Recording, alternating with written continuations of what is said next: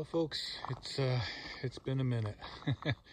It's the end of the day, day one, and just got washed up, had a little break. This is one of my favorite times of the day, the evening now. So quiet, sun's down, and the heat is gone.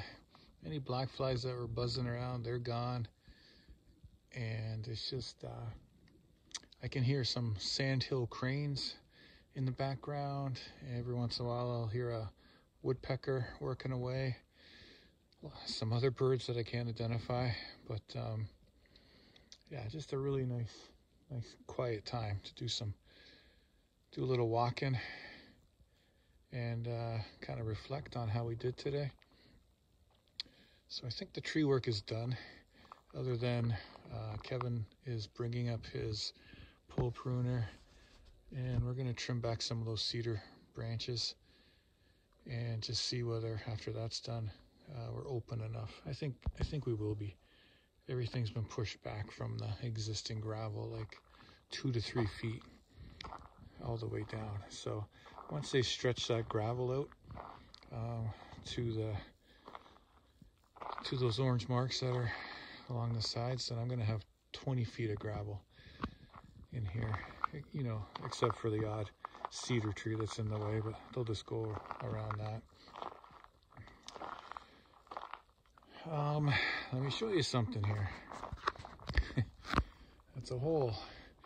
It's a hole where a post is going to go, and believe it or not, I'm at 43 inches already, and I figure I'm getting about a foot an hour with my my various tools here.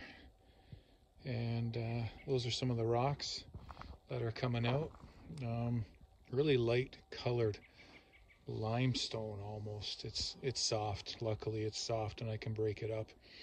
And then when I got down to about around 2 feet or so, it started to get sandy, and I don't know enough about the soil or what's under the surface up here, but I don't know if that's typical or not, but it looks like a mixture of like sand and limestone.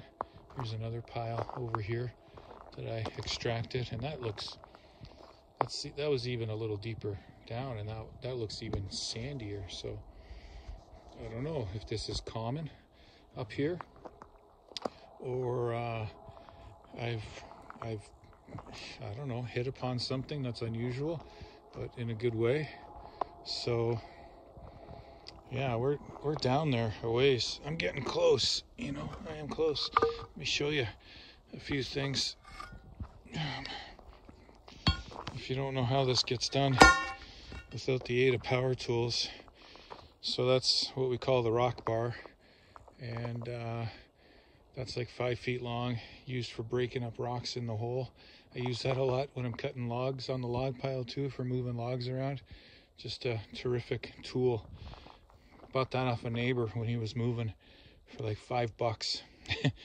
And it's hardened steel. It's just the right length and fits in your hand oh so nice, and not overly heavy. I mean, you know, there's some weight there, but it's not, you know, you can work on that for many hours and not feel too bad. Here's a good one. So my friend Martin loaned me this, and I've used it many times. So this is I call it the clamshell digger, but it's not really a clamshell digger. For sure this is antique. What this allows you to do is, when you put this down in the hole, you can work this handle so it goes down in the hole, and it kind of looks like a spade, and then you pull this handle back,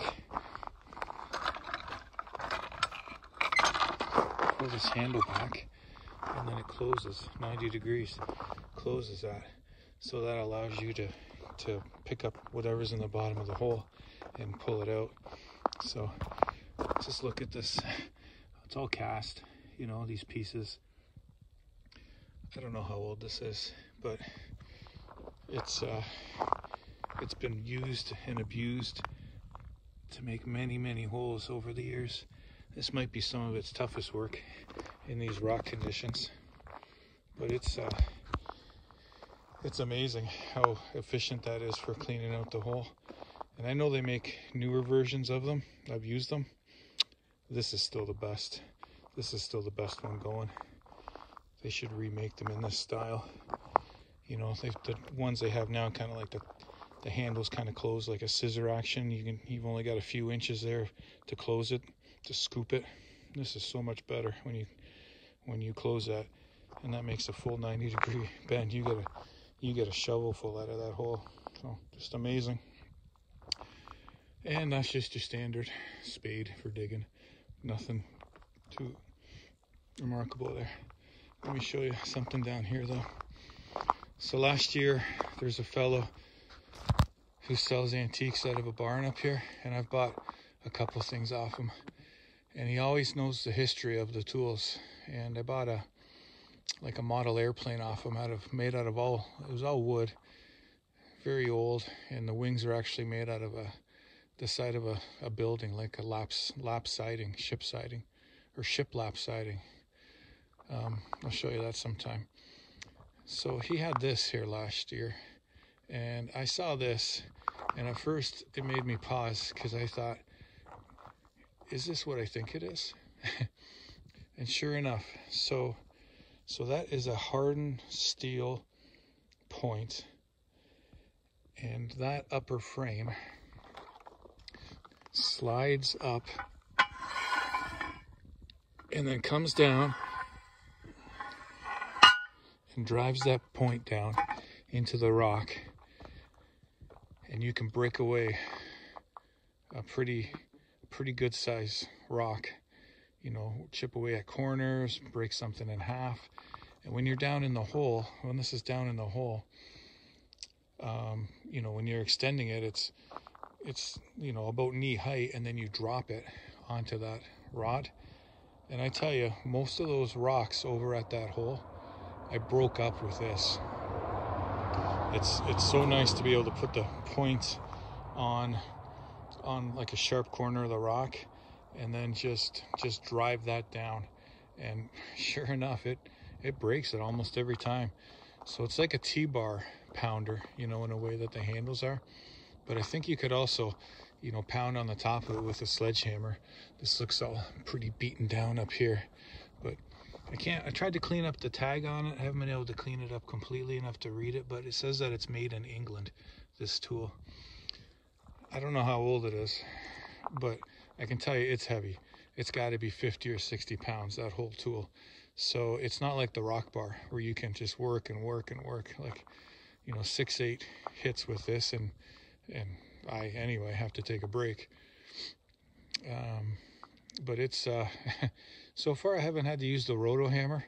Everything has been done with hand tools. So I got a couple more over here. Let me show you what else I got. Okay, not a hand tool, but this is the final pile of brush I got. Everything was done today with the electric, the Husky battery saw. So chipper food next.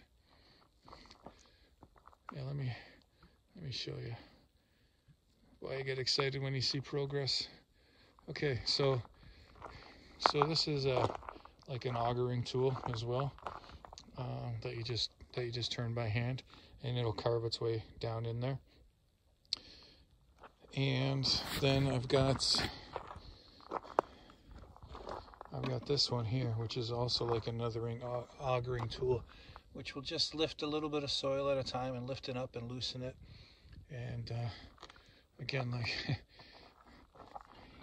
the handle on this, you know, it's good apparently to have that handle, because you can work into tighter spots with it when it's loose like that. You can slide it over to one side or another if you're up against a building. Or, you know, the thing about Martin is, like, he's lived down home for so long, and that's very rocky conditions as well. So, you know, he's got the tools. He knows how to do those things. And yeah, he just, you know, whatever you need, take it. You know, gave me a bunch of wire that I'm going to use to hold the post back. You know, whatever it is, just yeah, so accommodating. And then I actually I used a shop vac to help clean out some of that sandy material at the bottom of the hole. So Kevin actually, that was his advice, because he did that, and he's used that before. And even if you're just picking away, you know, a couple inches at a time, everyone wants to get down to the 4 foot mark, you know, when you're putting a post in and going to cement that in place. So, you know, you pick away a couple inches at a time, and, you know, you make progress. Like I said, it's about 1 foot an hour today with that. So, yeah, pretty happy though, really. I didn't think I'd get this far today. I thought it was going to be tree work only, but that was great. Neighbor stopped by.